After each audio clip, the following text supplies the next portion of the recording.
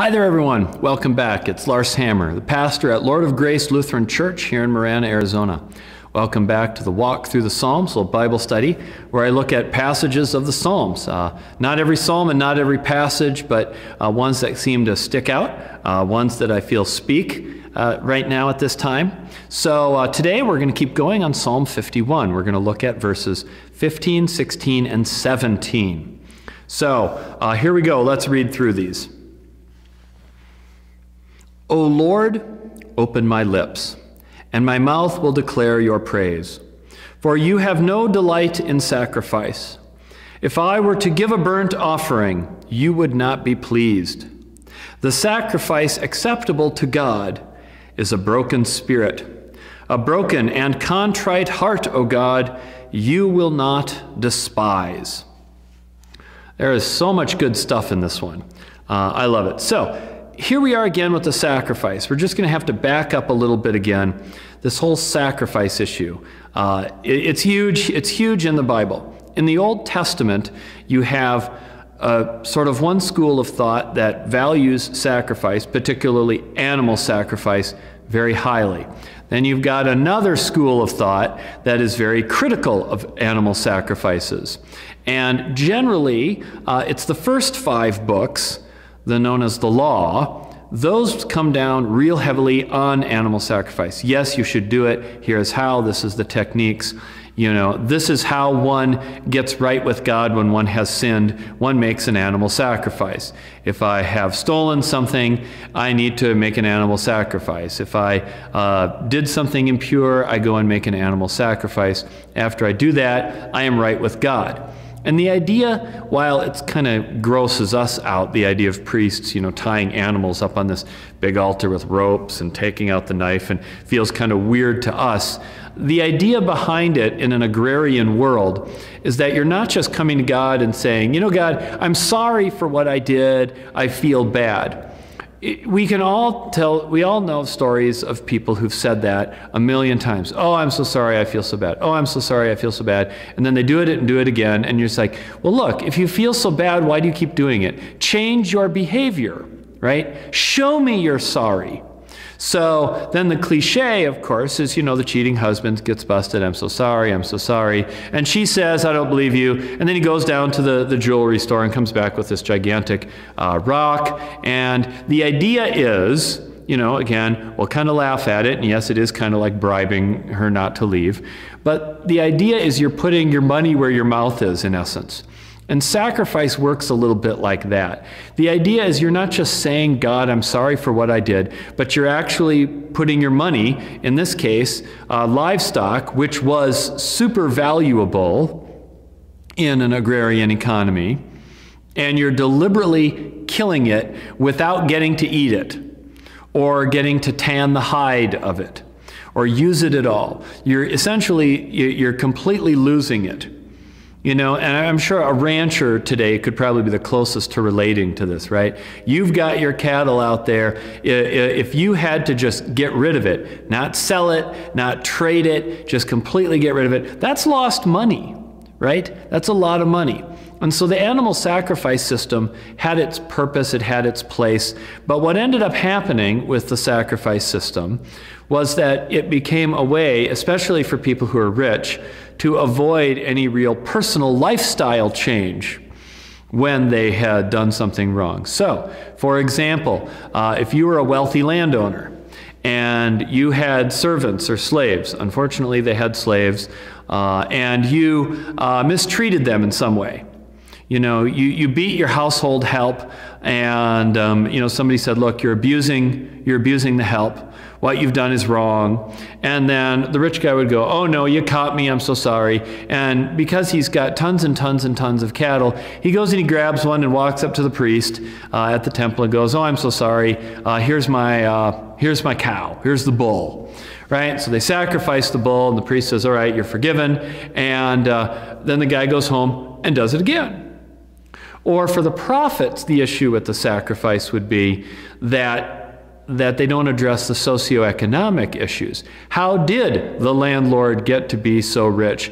And, was he enslaving people in the first place? That's an injustice. Is he taking people and turning them into slaves through debt slavery?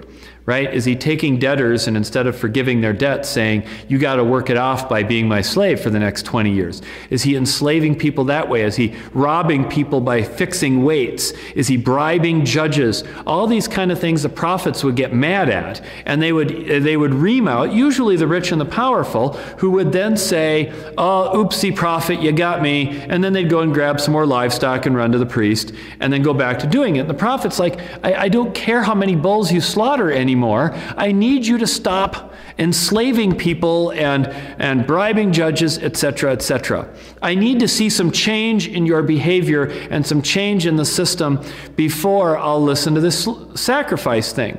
It became a way to get away with it. Sort of almost like not a get out of jail free card, a get out of personal change free card. So this is the sacrifice thing that's coming in. Now what's interesting is Psalm 51 is believed to have been written by King David. And King David himself, according to 1 Samuel, was big into animal sacrifices. He went, and when David took the city of Jerusalem, it wasn't always a Jewish city, it used to be a Canaanite city. David took the city, conquered it, and moved the Ark of the Covenant there so that he could have God's holy place in his new capital city. As a thanksgiving to God, he slaughtered God knows how many bulls. A whole ranch full of cattle died. So David himself had done animal sacrifices. But again, as the richest guy around, that wasn't necessarily something that would change his heart, and it wasn't a sacrifice that was really a sacrifice, right? It's sort of like when a billionaire gets a parking ticket and has to pay $250. Oopsie, and writes a ticket and just walks away and doesn't care, right? It's not really a sacrifice. He could pay for 1,000 parking tickets and it still wouldn't be a sacrifice. So David had, at one point in his life, felt that God was on his side, that he was in God's presence, that he was doing the right thing, that he was making this big sacrificial offering to God to thank him for giving him victory and thank him for giving him this new city, for all the things he had done. And so he thought this was good. And now, here along, David comes and he gets busted for doing what? Going off and sleeping with another guy's wife, killing her husband, getting her pregnant, and then trying to marry her quick so it looked like he was the father. And again, the prophet Nathan called him out on this. And so David gets busted, and where we are here in Psalm 51 is David is he's gotten to the point where he says, all right, now I'm going to rethink what this means. And I'm not just going to go run out to the ranch and grab a whole bunch of cattle and go, all right, God, here's 50 bulls. Are we good? He does, in fact, he takes the opposite way. He has the opposite way. Verse 16. For you have no delight in sacrifice. If I were to give a burnt offering, you would not be pleased. You would not be pleased. So David understands that what God is wanting here is something deeper than just unloading some livestock. He says, the sacrifice, in verse 17, the sacrifice acceptable to God is a broken spirit. A broken spirit, and then poetically he reiterates it again, a broken and contrite heart, O God, you will not despise. So the real sacrifice is not just even a changed heart, but a broken one, right? A broken spirit, a broken and contrite heart. That's an interesting phrase. It caught me again while I was looking through this, because usually the rhetoric you hear in Christianity is a changed heart, right? I need a changed heart.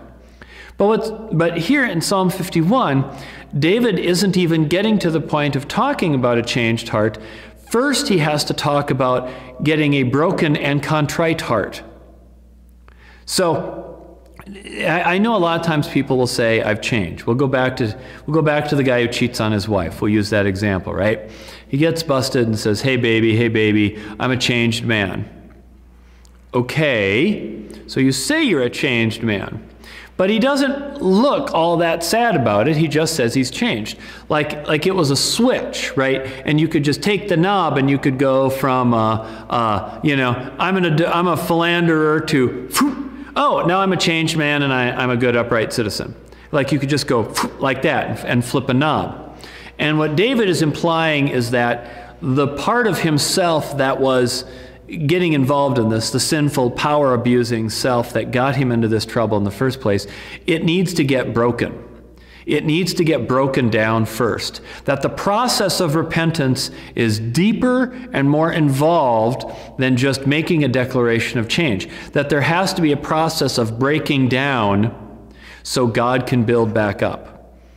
And I really liked that when I looked at that. I found it very powerful, because how often do we just want to jump straight to the change without going through the painful process of breaking down what were the things that got us there in the first place? Because often those parts of ourselves that get there in the first place, we aren't necessarily sure we want to give up those. Maybe we want to give up the end product, right?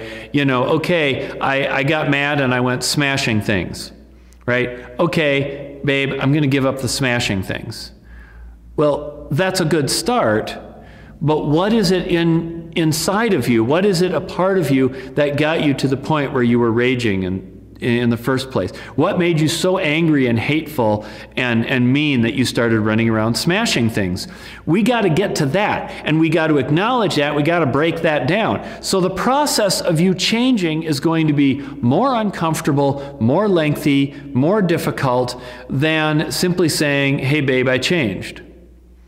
And you're going to have to get broken down. And nobody wants to get broken down. And David, again, who should have been, as king, the proudest person, comes to God and he acknowledges, God, I get it. Me giving you cattle is not what you're looking for right now. And you're not even just looking for me to say, all right, I'm not going to do it again. You're looking for me to do a deeper examination and break down that heart of mine. If the heart is angry and hateful or spiteful or sinful or, you know, in the case of David, power abusing and stealing and lustful, that stuff needs to get broken down. And when that stuff is broken down, now God can rebuild it. Right? Verse 17, let's read that again. The sacrifice acceptable to God is a broken spirit. A broken and contrite heart, O God, you will not despise. You will not despise, O God, a broken and contrite heart. So that is what will get me your favor. I get it. Right? He's saying this partly to God, but he's saying this because I think he wants everybody else who's reading this or going to hear it sung to know that I, David, am sharing with you this truth. And this truth is that to get back into God's favor, you have to basically break down your prideful self and let God rebuild you. And that can be tough, right? Okay, let's finish out the Psalm 51 here. And let's just add the last two verses, 18 and 19. Do good to Zion in your good pleasure. Rebuild the walls of Jerusalem. Then you will delight in right sacrifices, in burnt offerings and whole burnt offerings. Then bulls will be offered on your altar. Okay, so we started out with you don't want sacrifices, and then but now you do. Okay, what is it? Well, I think what David is saying here is the sacrifice of the bulls has not been voided. God still wants you to put your money where your mouth is. But that is not a substitute for acknowledging what you've done. That the bull only is acceptable to God if first you have done the work of repentance. When you've done that, then God will accept your sacrifice. So the full process of coming clean you have to admit, is involving admitting what you're doing, of opening yourself up, of asking God to change you, asking God to give you a new spirit, a new heart. You're then asking God to help break down the old heart, to replace it with the new. And after you've done that, after all that's done, then we can put our money where our mouths are. So the personal change, put your money where your mouth is, then one is restored. So it's not a quick, easy process. But making yourself better and coming to terms with the dark sides of ourselves, our own hates, our angers, our fears, our selfishness, there isn't an easy way through that.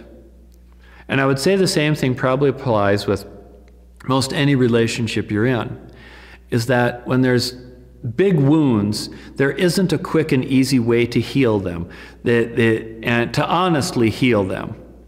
It's going to involve a lot of breaking down the heart, a lot of listening to the pain that's been done, which will break down your pride like you can't imagine, and then asking God to restore you, and then putting your money where your mouth is in some way to show through your actions that you're willing to put the work in to change it, and then it will. And so what is David looking for? Well, he's a king, so he's always got a political angle. So that's why in verse 18 he says, "Do good to Zion," that Zion is Jerusalem, "in your good pleasure. Rebuild the walls of Jerusalem." Right? Rebuild it. Rebuild the city. So this is what he's hoping for, right? I've changed my heart. All right, God, now, I get it. So please still heal the city, and then we will have cleaned up our act, and then we'll offer the bulls, because then I know you'll take it. All right, so there we go. That's how Psalm 52 rounds out. A wonderful, wonderful prayer for repentance. A wonderful, almost like a manual, to turn to reflect the honesty and the hard work that's needed to really come clean and get that clean and right spirit with God. All right, thanks for tuning in. I'll catch you next time. God bless.